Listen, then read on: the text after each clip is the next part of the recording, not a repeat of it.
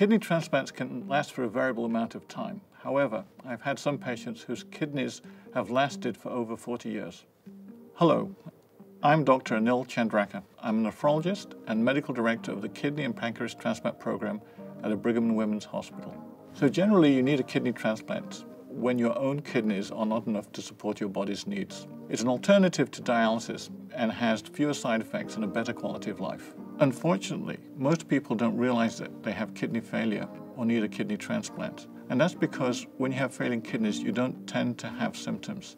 For this reason, it is very important if you have a family history of kidney disease, diabetes, or hypertension, that you get regular checkups with your healthcare provider.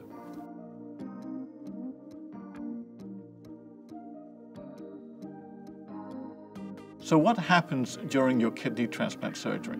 Generally, it takes about 90 minutes to complete the operation, and you'll be under anesthesia for that time. What generally surprises most people is that the transplanted kidney is actually placed at the front in the lower part of the abdomen rather than at the back where their own kidneys are. And why is that? That's because the kidney can be placed close to the bladder and a major blood supply. Recovery after surgery depends on the patient's physical health going into the surgery.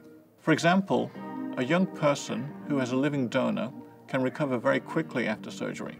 Most patients are out of the hospital in 3 to 4 days to a week and require up to about 6 weeks before they can go back to full-time work. In order to maintain a healthy kidney, you need to take medications on a daily basis for the rest of your life.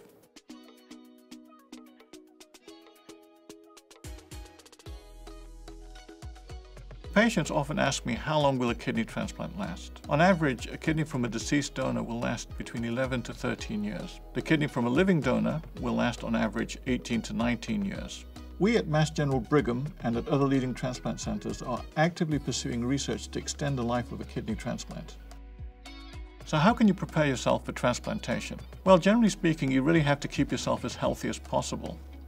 That means exercising regularly, watching your diet, refrain from smoking, and if you're diabetic, making sure that you control your diabetes. It's very important also to make sure that you visit your healthcare provider on a regular basis. So I know that all of this can sound very overwhelming, but generally speaking, we try very hard to transplant every patient who needs a kidney transplant. And the reason for this is that nearly everybody does better with a kidney transplant than they do on dialysis. Thanks for watching. I'm Dr. Anil Chandraker. For more videos on kidney health, click here. And don't forget to subscribe here.